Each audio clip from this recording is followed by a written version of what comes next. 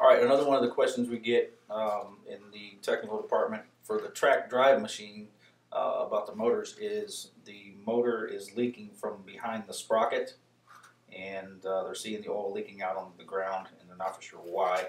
And can you just explain to us how that happens and why? Yeah, they're talking about this area right here. If the oil's leaking out of here, we can't see the inside of this motor, so we're going to use the whiteboard a little bit. There's oil seals right here that seal the motor oil from the outside, and that's the most common failure point for track drive motors on any brand of machine. Is you get dirt in here and you get some dirt through the seal into the bearings blow up, you're sunk. So that's probably your symptom before you ever called us, before your motor ever went bad, is it was leaking. Now we've sent you a new motor and sometimes it's leaking again. We want to prevent that. When you're installing it, we want to prevent that from happening.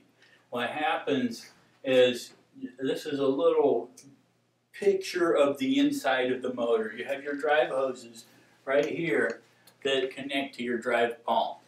And what that looks like on the inside is the oil is going in here and it's going through a rotating group that's actually driving the machine.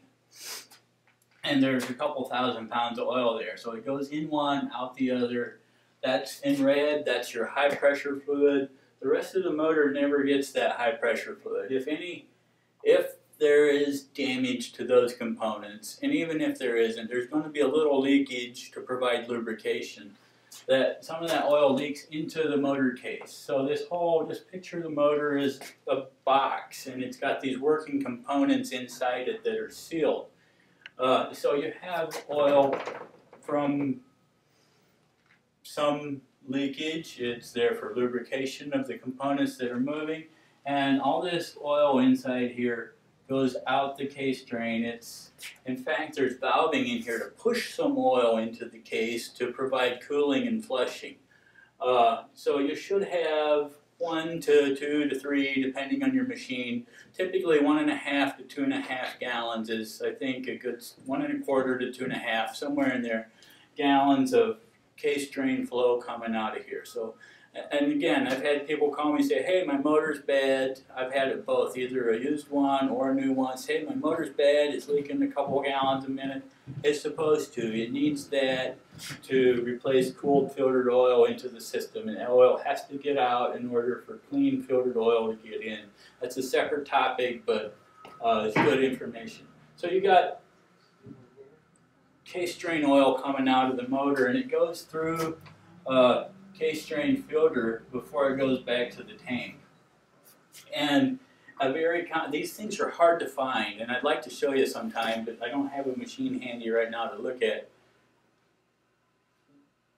If you don't replace the case drain filter for both motors, they look identical. Maybe somebody's found the filter for the right motor and feels good because they've replaced it. They replaced the left motor. They don't even know. You have to follow this case drain line to be really safe. This is your case drain hose to the filter. Replace that filter, because if this filter is plugged, there's no place for this oil to go.